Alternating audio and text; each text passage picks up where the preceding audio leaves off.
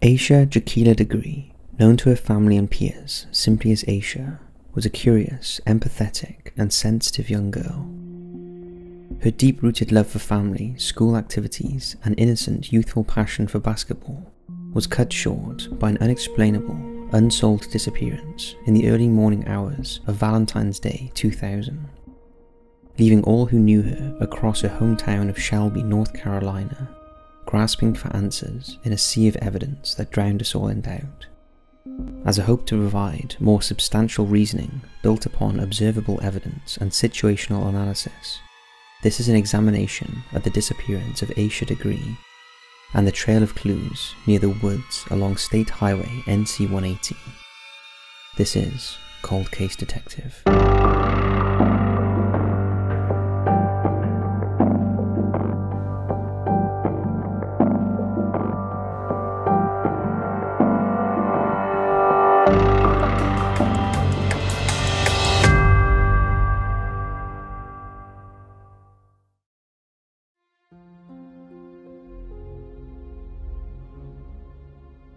On February 14th, 1988, a Valentine's Day full of endless joy, the energy of true love and excitement for the future, saw the happy couple of Harold and Akila Degree get married. 2 years later, on August 5th, 1990, the husband and wife gave birth to a little girl, Asha, and soon the couple became a family of 4, adding a baby boy named O'Brien.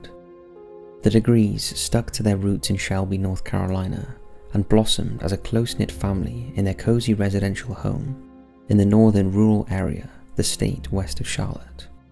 Both Harold and Akila worked regular daytime jobs, making Asha and O'Brien latchkey kids once they reached the age to attend school.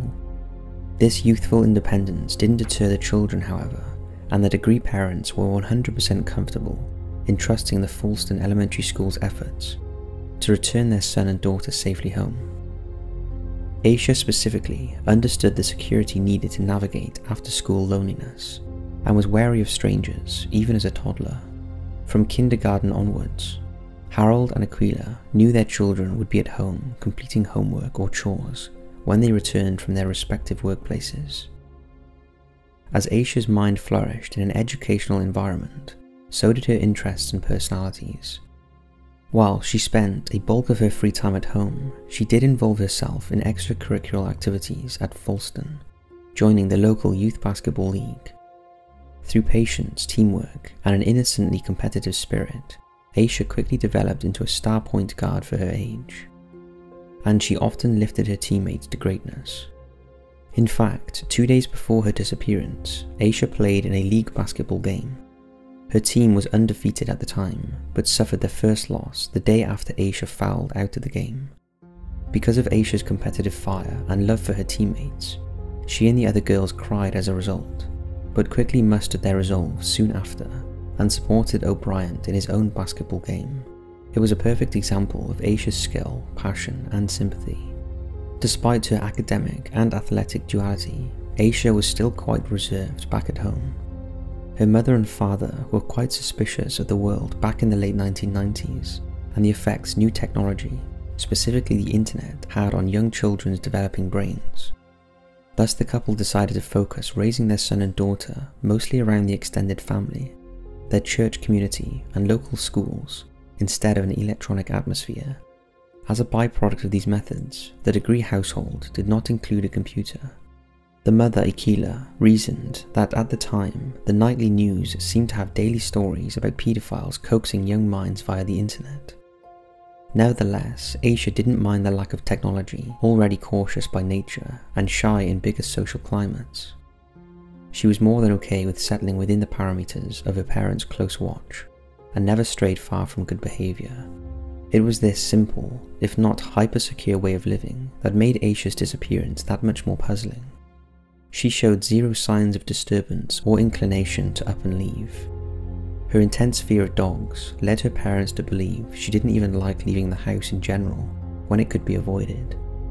Regardless, when Harold and Akila woke up to celebrate their 12th year anniversary in marriage, the joy, love and excitement from 1983 was replaced with trepidation, mystery and helpless terror. On Valentine's Day 2000, Asha Degree vanished.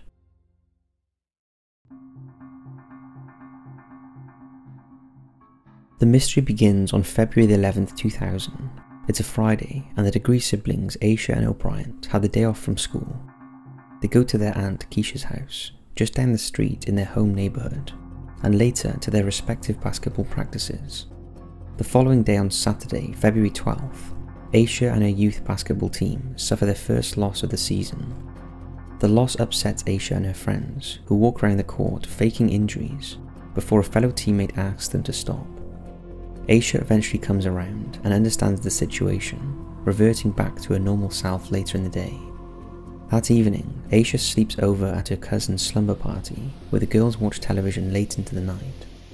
On Sunday, February 13th, Harold and Aquila Degree pick up their daughter and the family attends church. Immediately following, they go to the residence of another cousin, Shalonda Brown, where Asha's grandmother gifts her cologne and candy. Exhausted from the slumber party, Asha returns home and goes to bed at 6:30 p.m. Her rest is disturbed a couple of hours later, when a gusty thunderstorm hits the Shelby area. Asha heads to the living room to watch television with her parents. At around 9 p.m, a motorcycle crash in the neighbourhood takes down power lines, causing the Degree household to lose electricity. Aquila decides to wait for the children's bath until the morning and sends Asha and O'Brien to bed early. About 2 hours later, at 11 p.m, Harold Degree runs out to the store to get some last-second gifts for his wife, excited to celebrate their 12th anniversary as a married couple. After the clock strikes midnight and Valentine's Day begins, the power is restored at about 12:30 a.m. Aquila wakes her husband up, who sleeps on the couch, and tells him to move the kerosene lamp. Harold can't go back to sleep and watches more TV, later checking on Asha and O'Brien, who are both soundly asleep in their beds at 2:30 a.m. Sometime in the very early AM hours, O'Brien Degree wakes up and hears his sister stirring in bed, at one point hearing her climb out of bed and walk to the bathroom. It is unconfirmed whether or not he heard Asha return. It's between this moment and 4 a.m. on February 13th, 2000, that Asha grabs her backpack stuffed with clothes and sneaks out of her room, her family none the wiser. At 5:45 a.m, Aquila wakens to get her children up and ready for Monday morning classes. However, when she checks the kids' bedroom, she finds O'Brien asleep and Asha's bed empty. She soon finds the rest of the house void of her daughter's presence, and restlessly searches the nooks and crannies of their home. Harold soon joins the immediate search, and when they find Asha's set of house keys are also missing, they call her grandmother, who lives across the street. The grandmother informs them that she never saw or heard from Asha. Harold and Aquila are left to walk up and down the street screaming their daughter's name, desperate and afraid. When no trace can be found in the first hour of their search, the Degree couple calls police at 6:39 a.m. Authorities show no hesitation and arrive on the scene 6 minutes later. They comb the neighbourhood, find zero clues, and decide the situation is indeed bigger than originally thought. The sheriff's office calls in search dogs, rescue ops, special detectives, and the North Carolina State Bureau of Investigations.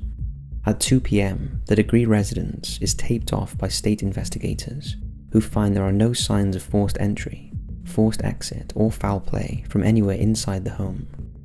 Through the search of Asha's bedroom and belongings, with the help of Aquila's familiar recognition, they build an inventory of Asha's missing items that she most likely brought with her. This consists of a red vest, blue jeans with a red stripe, a white shirt, a black and white shirt, black overalls with a Tweety Bird image, a black Tweety Bird pocketbook, candy, and her house keys. Later that afternoon, 2 truck drivers come forward with stories about potential Asha sightings from earlier that morning. The first man, Jeff R., states he saw a little girl walking along the North Carolina Highway 18 in a downpour at approximately 3:30 a.m. His location was just over a mile south from Asha's house. The second man, retired Sheriff's Deputy Roy B., along with his son, saw what they first thought to be a short-statured woman at 4:15 a.m. walking down Highway 18 just before the Highway 180 intersection. This was also about a mile south of Asha's house, and Roy sent out an alert to fellow truck drivers to keep their eyes open. After he circled back a few times to get a better glimpse at the wandering figure, she ran off the road and into the nearby woods.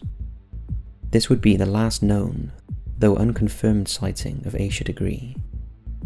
After Jeff and Roy came forward with their leads, investigators set up a 5-mile radius search in the woods near Highway 18 and Highway 180. Unfortunately, the weather takes away the bloodhound's abilities to pick up any scent, and the muddy search turns up nothing. When the sun goes down that Valentine's Day, Harold and Aquila are interviewed by State Bureau. They are quickly ruled out as suspects and fully cooperate with police. The first major clue in the case comes the following day, on February 15th. A volunteer search team asks Shelby citizens, Rayleigh and Debbie Turner, if they can check their property for signs of Asha, considering their property was a mile south of the Degrees and somewhat close to the highway sighting marks. The Turner couple happily obliges and opens their doorless structure in their backyard where old furniture was stored.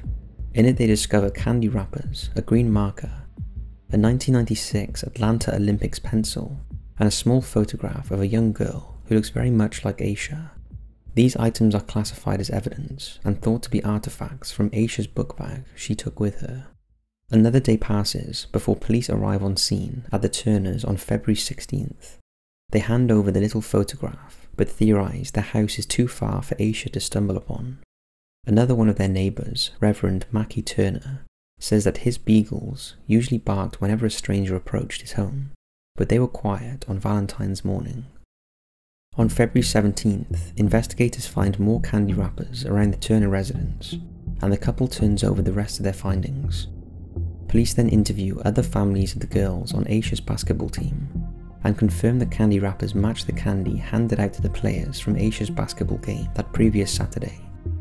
However, none of the Degree family members, nor Falston Elementary School students, recognize the young girl in the wallet's photograph, and it's decided, while related to the investigation, the photo is not that of Asha Degree. After 3 more days of exhaustive searches, authorities scale back the hunt and end the official search on February 20th, 2000. In a twofold act, a part of law enforcement's investigation, March 22nd produced the next 2 updates. First, supporters erect a missing persons billboard at the exact spot the truck driver saw Asha run into the woods, off Highway 18. Second, police announced they've interrogated a bevy of potential suspects, ranging from Degree family friends to sex offenders in the area. During these interviews, the authorities build a psychological profile of a possible abductor, but never release it to the public in hopes to protect Asha. The next major clue is unearthed by grading contractor Terry Fleming on August 2nd, 2001, a year and a half since Asha vanished. He is etching a driveway on the side of a hill when his tractor hits a clunky object covered with dark plastic. He cracks it open and finds a black book bag inside with an unknown name and address. Without cell service but an unsettling feeling, Terry cannot contact anyone but writes the information down. The morning after, on August 3rd, Terry gives the name and address to his wife, who recognizes the info and tells Terry to call the police because the credentials belong to Asha Degree. Officials arrive on the scene and discover the book bag had been wrapped in 2 trash bags and intentionally buried long before the unearthing. The Bureau would not directly identify what exactly is in the book bag, but says it's 95% Asha's possessions, and the Charlotte Observer reports the contents included clothes and school supplies. A new search is soon put forth on August 15th, but the terrible conditions of both the terrain and weather make it almost unbearable. The 3-mile-long dig turns up little outside of some animal skeletons and a pair of man's khaki pants, items neither confirmed nor denied to have relation to Asha's case. Another massive search goes underway in October of 2001, this time combing a 6-mile stretch down Highway 18. It would later be the first portion of a lengthy 26-mile-long trail of sleuthing from Asha's home to the book bag excavation site, and still turn up no clues. Over the next decade or so, authorities interview countless suspects, nearby criminals, searching endlessly across North Carolina and the lands linked to Asha and her family's past. In May 2016, investigators say they're looking for a dark green 1970s Ford Thunderbird or Lincoln Mark IV with rusty wheel wells, How or why the car connects to Asha is unknown, but still a current major point of interest. Biggest clues of all, however, pop up later in October of 2018. Investigators from the Cleveland County Sheriff's Office release a video pinpointing two major pieces of evidence they're seeking information about, giving zero context or details, but claiming these items have advanced the meticulous search for Asha degree.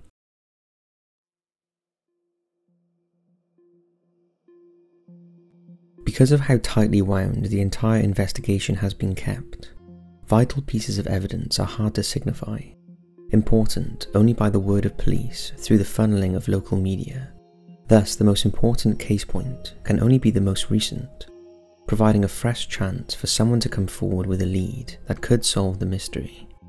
The following is the exact video the Cleveland County Sheriff's Office released last October in 2018, pleading for public knowledge regarding two clues surfaced in the search. Listen closely, especially if you or anyone you know is familiar with the greater Shelby, North Carolina area. 9-year-old Asha Degree disappeared from her home in Shelby, North Carolina on February 14th of 2000. Since that day, the Cleveland County Sheriff's Office, the Federal Bureau of Investigation, and the North Carolina State Bureau of Investigation have followed hundreds of leads in an attempt to find her. Now we're asking everybody in the community for help with new possible clues on the case. I'm Detective Jordan Bowen with the Cleveland County Sheriff's Office. Our investigative team has discovered two items of interest that could possibly provide new leads about Asha's disappearance. The first one is a library book. If you or someone you know had this Dr. Seuss library book around the time of Asha's disappearance and lost track of it, call us. Library records do not go back to the year 2000. The second item of interest is a t-shirt like this one. It is a concert t-shirt from the New Kids on the Block band. They are a boy band that first became popular in the early 1980s. They are still performing today. If you had a t-shirt like this one, or know somebody who did at any point in time, please call us. The number to reach the Cleveland County Sheriff's Office is 704-484-4822. Again, that number is 704-484-4822. Asha Degree is Shelby's sweetheart, and we know that everyone in this community wants the same thing when it comes to this case, and that's to find out what happened to her and to bring Asha home. Remember, there is a reward of up to $45,000 for information that helps find out what happened to Asha Degree. Thank you, and please help us spread this message on social media by sharing our post.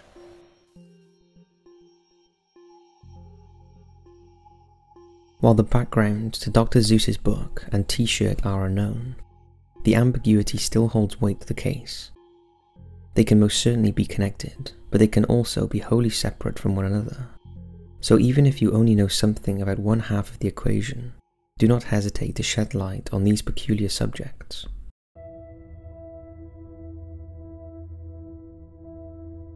Early on in the case, many Shelby residents and interested onlookers pondered if Asha woke up in the middle of the night and decided to leave unannounced, on her own authority. Many of these supporters couldn't get past the situation of a packed book bag with so much clothing and candy. It certainly seems as if Asha was planning for a 9-year-old's idea of an adventure, making sure she had her favourite outfits and plenty of candy to provide the sugar and energy necessary for an imaginative quest. What was missing from the theory was any clear motive and sensible reasoning to explain a single-digit aged girl leaving a simple, sufficient life.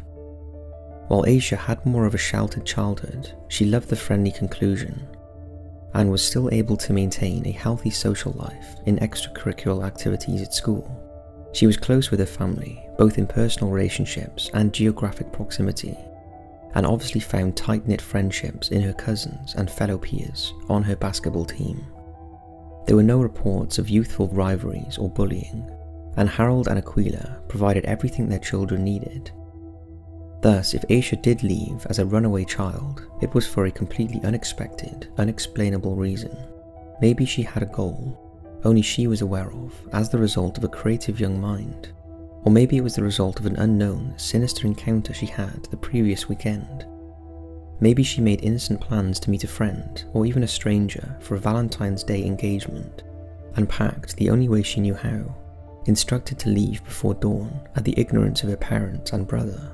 It's a hard theory to swallow, considering the complete lack of supporting evidence, and the fact that Asha had little connection to anyone outside of her controlled circle.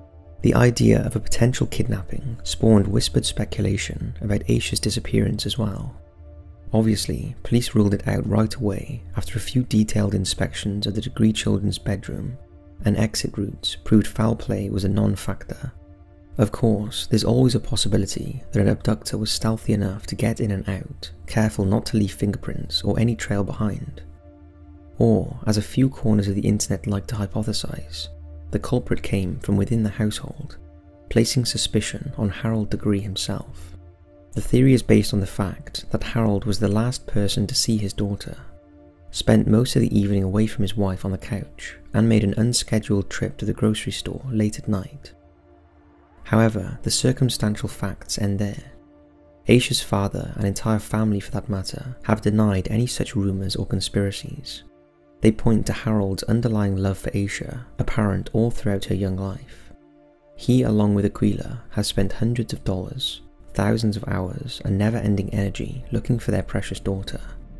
He has cooperated with police investigations, and was ruled out by the authorities very early on, and for what it's worth, passed polygraph tests.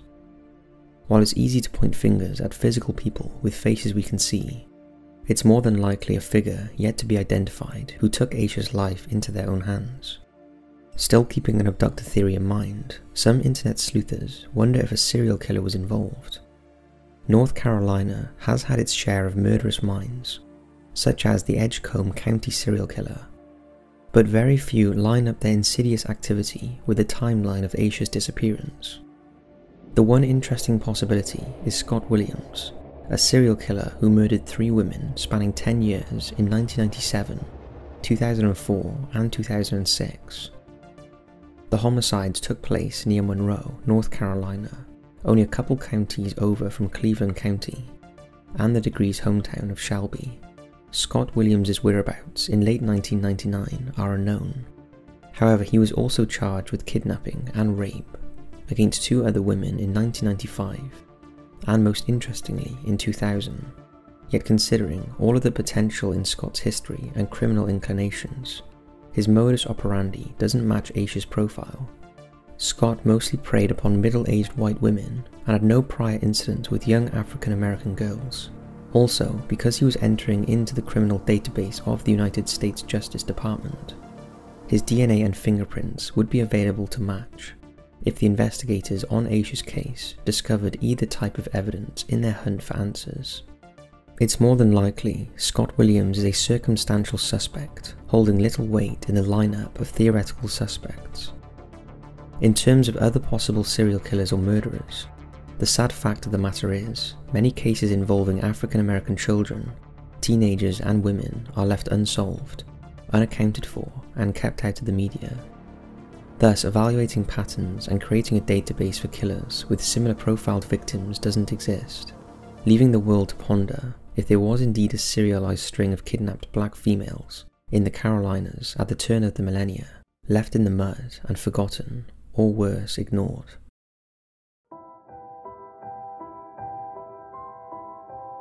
Before we divulge our hypothesis of Asha's unsolved disappearance, we want to make known our conclusions presented in Cold Case Detective are purely logical speculation based on evidence, circumstance, and factual subtext.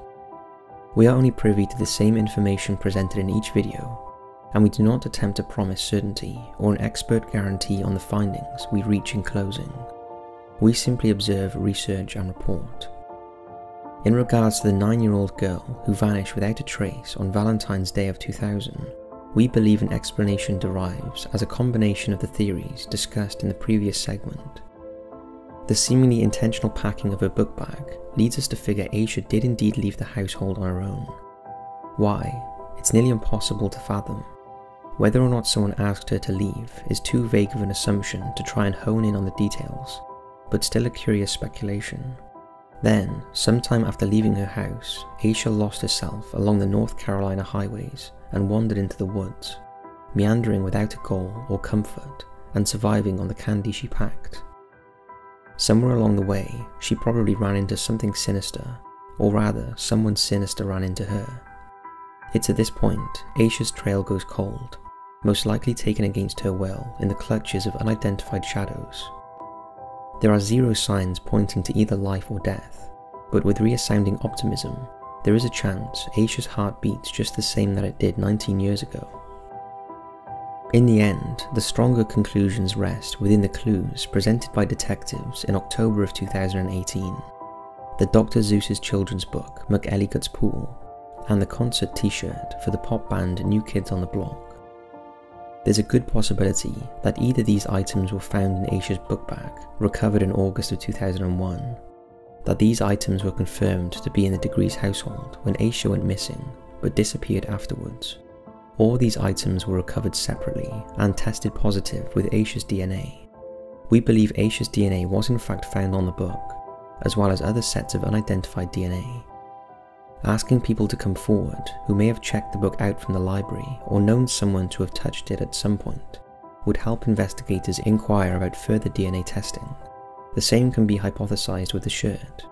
In a similar scenario, the sheriff's deputy might not actually have the shirt in evidence, but have proof that Asha owned one at the time of her disappearance, and finding one out in the public could bring in new suspects and find new leads via testimony or DNA data. In conjunction with the Cleveland County Sheriff's Office and their newly presented clues, we plead for anyone with connection to the book or the shirt to come forward with information. Even if it seems trivial, nonsensical, or completely unrelated to Asha's case, you never know when the key will come from within the cracks. The Degree family is certain Asha is still alive out there in the world, and are hopeful to learn of her fate in their own lifetimes. With the help of a wider audience, Harold and Aquila can find a growing optimism in their 19-year-old wish. A wish to reunite with their bubbling daughter. A wish to find the spark of delight in their lives that was Asha Degree, so passionate about her friends and her family and growing as an individual. A wish to give their missing child the potential she had so many years ago, to experience a full life completed with hopes and dreams, successes and trials, lessons and laughter and love. And regardless of how it's achieved, let's shed some light on Asha Degree's mystery, and make sure that next Valentine's Day, Harold and Aquila return to the days where their anniversary was defined by joy and excitement, a day full of family bonding, a February 14th void of confusion and sponsored by closure. If you have any information or know of someone who might, please contact FBI Charlotte at 704-672-6100. Your local FBI office or the nearest American embassy or consulate. This has been Cold Case Detective.